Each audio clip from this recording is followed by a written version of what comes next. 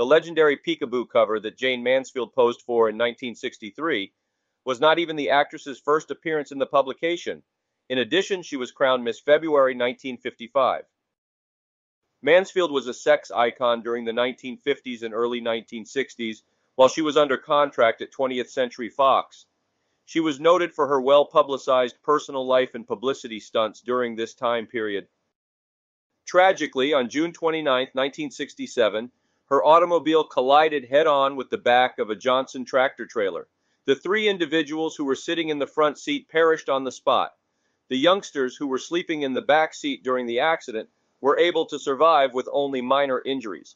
Jane Mansfield was gone at the age of 34.